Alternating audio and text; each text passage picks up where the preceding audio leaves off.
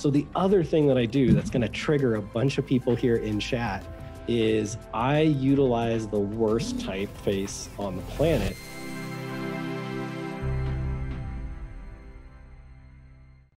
Hi, everybody. Hello. We're going to turn on some good streaming vibes in a minute, but we wanted to hop in, kind of intro Peter, tell you a little bit about him, and then a little bit about this new format of the show. So let's start with an intro. Who are you, mystery man behind me? My name is Peter Deltondo. I work over at Unfold. I check us out, unfold.co, and I build products. So I've kind of actually shifted a little bit out of design the last couple of years. I kind of help oversee the department and do more of the business stuff. But I love getting to get my hands dirty and excited to build some fun stuff out that applies to a lot of our interests today and kind of see where imagination might take us. So this is a little bit of a different show. If you've tuned into Adobe Live here before, it's something that is called Imagibranding. Welcome. A nice little like mid-century flair on this. So Imagibranding is just that. It's where we create products and brands with our imaginations.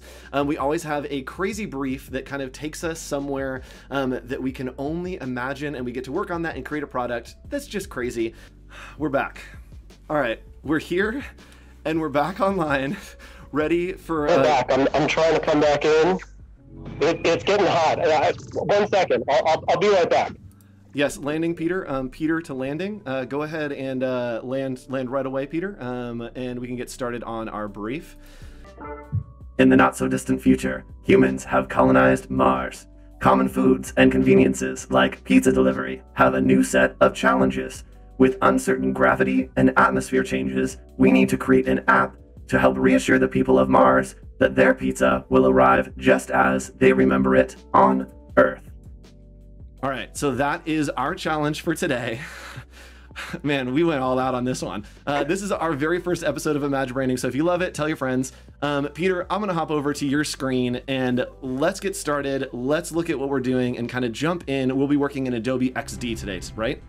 That is correct. Yeah, so I'm just going to come in, bring this over here, and I want to show something that I do in all of my mock-ups, because I feel like this is really important and people often forget about it, is I want to come in and create and kind of simulate these bars. If you go into XD and you go to Get UI Kits, and then more UI kits, there's the iOS, or if you're designing for Android or anything, go check these out, because it's going to be really cool and it's going to give you the items that I think a lot of designers often forget about. So a lot of times you'll see people design things to the very top of the screen.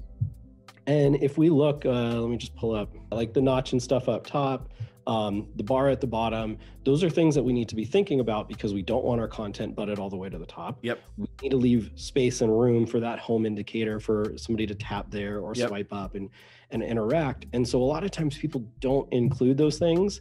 And then your design like looks really funny when it gets tossed into a mock-up at some point and it looks broken. When you're like starting on a screen, are you thinking of the entire thing at the same time? Or are you just like this piece, then that piece, and this piece, and that piece? Or are you like, okay. A little bit structurally, yeah, you definitely want to set some stuff up. And, you know, I'm a big proponent of an 8-pixel grid system. So I want to kind of establish a little bit of like vertical rhythm and spacing and whatnot as I go. So I start to kind of establish a bit of that. I'm going to start adding in my colors. So I'm going to come in here. I'm just going to snatch this. I can then go in over here and let's do like a color style. So I'm going to add that, you know, we'll call this like Mars red. Feels right. So we've got that as a style. And then, like we said, you know, we want to start incorporating some things, and what might that be? How do we want to structure this page? So typically I would wireframe things out, usually on like a whiteboard or just pen and paper. I actually really like doing it away from the screen, because otherwise you start just designing it, and I don't like doing that. So the other thing that I do that's going to trigger a bunch of people here in chat is I utilize the worst typeface on the planet to wireframe stuff out. So I learned this from you. Yeah. I'm going to come in here and let's make this, we can use our Mars red for now. And then I'm going to switch to Comic Sans, because now my brain just cannot process what this is. And I don't take it seriously from a design standpoint. And so it allows me to just really focus on the layout and structure of what I want to do. And Levi Jones left the chat. That's awesome. Yes. I just want to come in here now. I do the same thing, and I think you taught me this, is I make, because I don't work as much with like type revisions, I make all of my notes in hot pink. Like, and I'll put just a giant block of hot pink over something, if it's an image or something, and that's just a reminder for me that I'm like, I would never use this color in a design, and so it doesn't make sense here, and I need to remember that like something needs to change in this zone.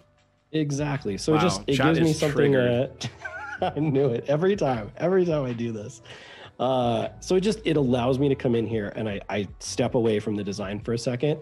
So we'll change this out pretty quickly here, but like we said, we might want a special add or offer, and then we can look at things. And this is also where I like to design really quickly to test out a lot of ideas and then see what works. So I know I want this section up here, but now there's a couple of things that we could do.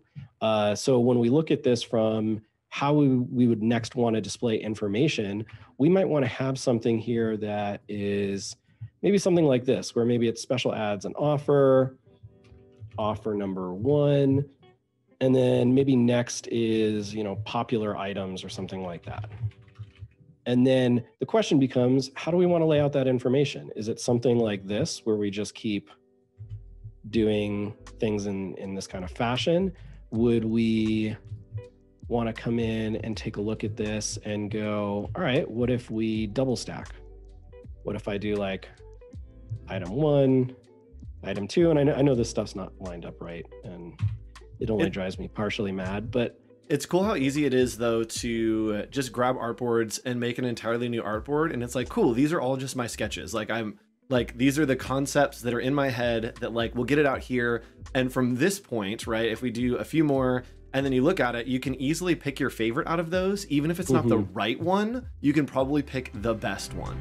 Yeah. Doing any kind of dimensional thing really takes it out of the digital world and feels a little bit more physical. I'm gonna spin this a little bit.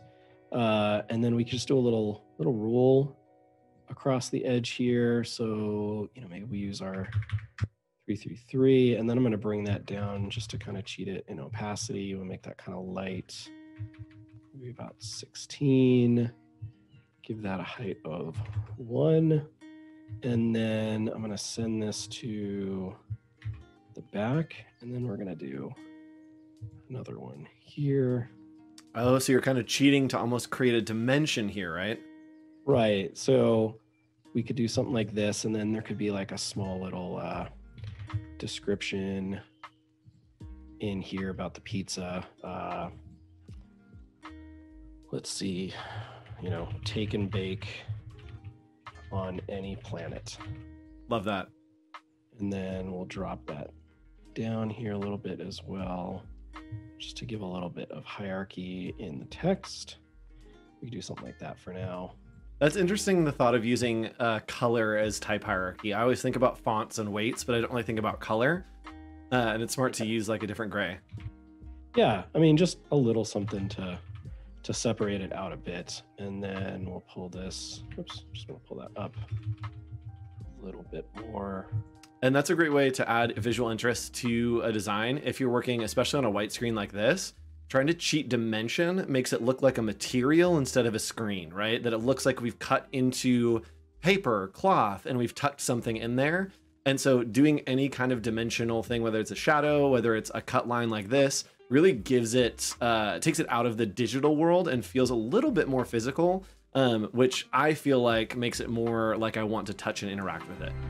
So let's say that we wanted to do almost like a hover state on that order menu to where those pizzas would like pop up and have some kind of animation to that. That's super easy to do with XD, right? It is. So like for example, we could just literally do a screen and maybe we come up here and I'm just gonna knock this up. And it could just be as simple as that. Like I just knocked it up 10 pixels or something. And then maybe in addition, like we've got the rule down here, maybe I wanna make that Mars red and that comes in the full color. And so, we could totally do something like that. And like, I know we made it a little bit, like we brought it up, but then I might also just scale this a little bit. Ooh. So it's just going to kind of grow, come up, and then it'll scale back down. Attack of the Pizza. So we've got our pizza planet. Hi, I've been chosen to help you. He zooms back. And this feels like you're inside of the chat. Like this is really cool. The app is happening. We're having a conversation with Steve. Sweet little Steve. And there we go. There it was. So that's what I was curious about, is how it was going to handle the title and the character. And it just perfectly scrolled up for us. Yeah, because it's going to recognize that that thing has moved away. And so, you know, a trick that you might want to do, I think I probably just deleted it. But something else that you could do as an alternative, depending if it's something that might come back, especially like maybe as it scrolls or something, is that maybe the way we want to do that last screen would be something more like this. And maybe we want to keep like you're chatting with Steve, like that is always a part of it or whatnot. But maybe this guy, we want it to move up. We could shrink it a little bit, and then I would drop the opacity to 0. Oh. And then I could do the same thing here. So let me just see, keep it underneath. And let's do opacity to 0. And then I can just take this text over here and throw it down. And so now, here we go. And then up and kind of fade out. Yep.